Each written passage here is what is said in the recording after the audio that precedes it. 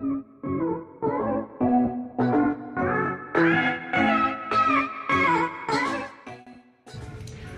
everyone, and welcome to my gecko room tour.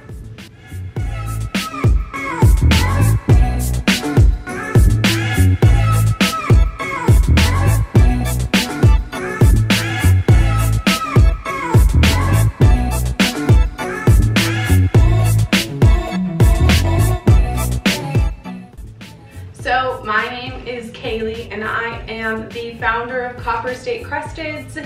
I have always been an animal lover since I was little. I have always been allowed to have quite the plethora and collection of pets.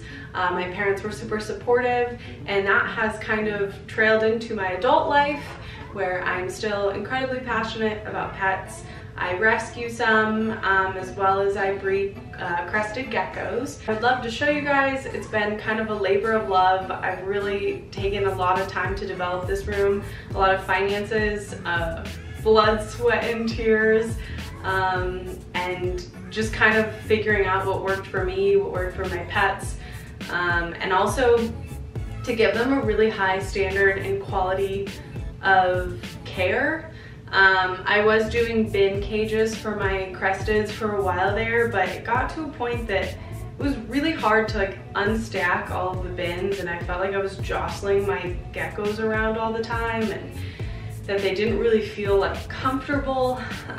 So I wanted to get to a point that I felt like my room was a display room, that people could come in here and not feel intimidated by the number of animals that I keep, that they could enjoy them visually when they, come in, instead of having to pull out a tub, unclip the lid, and then show them my geckos. I wanted them to be visible. So I guess that's enough of me talking. Let's just get into it.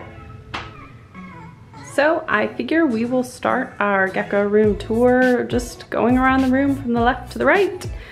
This is the closet. I keep a lot of my storage boxes up there, or my shipping boxes, as well as my storage containers, like 6 quarts for my grow outs. I have a plant that I'm probably going to kill because I'm not good at keeping plants alive. And then this is my guinea pig CNC tank. I rescued these two a couple of weeks ago, and we're back. We are convincing them with food. Here they are. So, oh, the little one, the little white one, I believe I'm going to name Charlie. Georgie and Charlie. They're adorable. Hi, Georgie. They are still warming up to me. I really hope that they warm up even more and are kind of open with being out. But that's Georgie and Charlie. Now, when I slide the doors to the other side of the closet, this is where I keep my isopods, my springtails, and my duvia roaches. These are my isopods. I keep springtails, rubber duckies, aweneries. Those are powder oranges and dairy cows. So I keep them to keep my tanks bioactive, but I only use the dairy cows and the powder oranges for that because they breed so quickly. These aweneries and rubber duckies are just a personal collectible that I'm hoping I successfully breed. And then a very, very, very prolific springtail culture. I use that to seed everything in my room, really. And then a dubia roach colony. Okay, over here is my hatchling rack. I just moved 2 geckos out of it, and I have 11 eggs incubating, and I believe 2 that were just laid last night that I need to go on a hunt for. So it will be filled up, but on top of it is where I keep my little Regius orange phase jumping spider. There she is. That is my little female. Can't really get the best shot of her where she's at, but she's quite adorable, and my dog has opinions right now and is barking at us. So she's a little sling, and she just ate last night. She has a little thingadoobie in there and shares with the geckos. So now on to my little juveniles and hatchlings. I've got some grow outs from other breeders, mainly other breeders. A couple of super cool tricolors in here, and 2 of my own hatchlings. See if we can't find it. Oh, there's a little one. Hi, little one. one's hatched like 2 weeks ago. Before I bred her. We've got a couple cool ones. This is a really cool tricolor white wall. And then this is a male that will be for sale come fall when I have shipping weather. He is also tricolor, but lower white. So that is the hatchling rack. And now moving on to my hamster cage. This is an IKEA Detolf. It gives about 950 square inches of space for a hamster. I have a little black and white Syrian. I obviously will not be able to show the actual little one because he is sleeping right now. Moving on from the hamster is this corner of 6 10-gallon converted aquariums and one plant that I'm keeping alive. So in here I have an extreme harlequin from Gecko Junkies. It's a male, almost breeding weight. We'll see if I can get it up to weight this season. Insanely pretty, if she wasn't hiding out. She's got a crazy pinstripe. Hello, girl. Also, thank you, little fruit flies. Okay, I'll put you back. Moving down.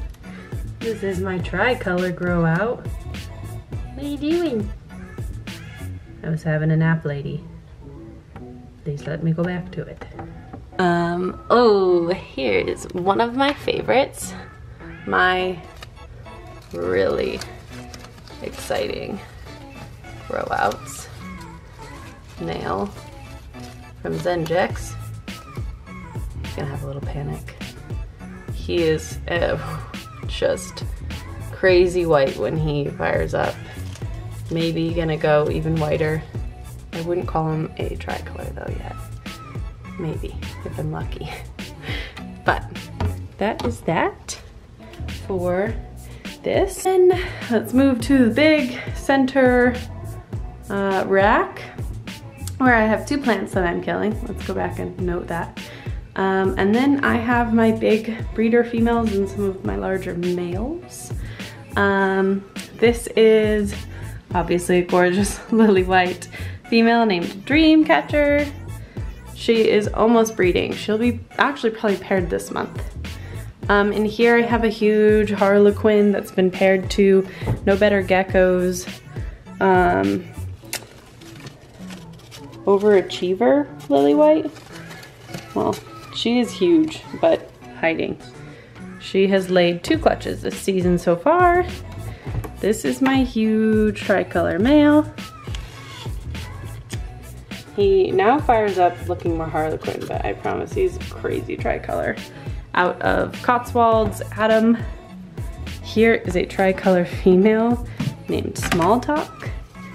She is almost breeding weight. Can I see her side? Pretty girl. She is probably my favorite female in my entire herd. Gang, group, whatever we want to call them. She's stunning. Moving down here, she is trying to lay. She's a tricolor, but like with very extreme white spotting from Paris Reptiles. She's fired down, but she fires up very black. So she is trying to lay, so we're not gonna bother her too much. Moving into here is a older female tricolor that, again, color-wise only is a harlequin now. She is super cute. She is the mom of the babies that I showed you in that hatchling rack. And in here is a huge female named Blur. Oh, come on, door. Cooperate. She's usually, there she is. She is also a tricolor that does not fire up tri anymore. Huge lady who has been denying all of the men this season.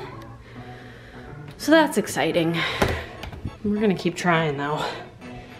So, wait, here are 2 grow outs. You can see that little one in there. drippy high white from Emerald City Cresteds. Down in here, you can just see her tail. Oh, her actually became a boy. Whoa!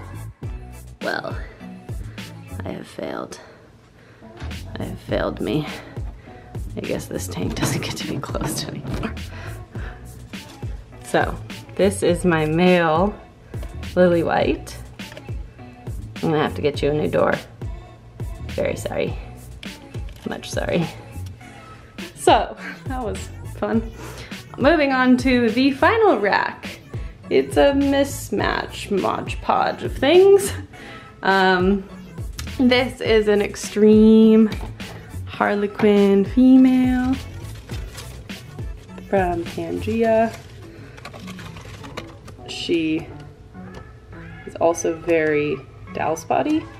She probably will be for sale after she breeds once this season. So I can get some extremes out of her. I don't know if I'm gonna be able to find him. Well, actually I will. He in here is a gorgeous pinstripe male named Empire, who Blur has decided to deny, but he will hump my hand happily. We'll try again soon. 3 of my grow outs. This is a Harlequin pinstripe. We've got a really cool yellow developing, just a lot of white. And then here I have a tricolor female, but I can show a photo of her. She is pretty. And then let's talk about this. This was the gorgeous setup I made for my hognose, Carvin, and she stopped eating in it. So now, Carvin resides in here. Hi Carvin, what are you doing? She's an exanthic. She's like 8 months old, eating really well. It's feeding night. She's ready. She can't tell. Waiting for her fuzzy frozen thaw, thank goodness. But that is Carvin. She has decided she doesn't want her really big, nice enclosure. Wants a bin. The rest is storage, extra stuff.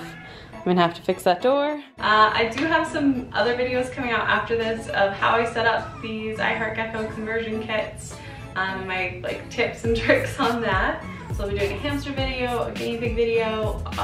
I'll probably be doing my breeder females, breeder males, grow outs, sale gecko, all those videos will come trailing through when I get some time.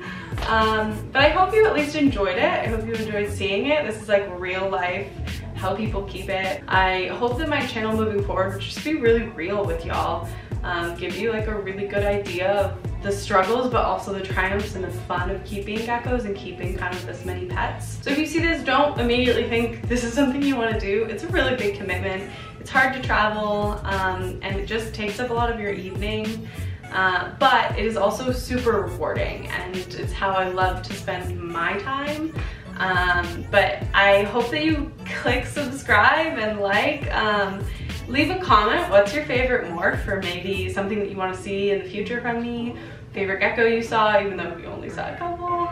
And then yeah, just let me know what you thought. And I'll catch you next time.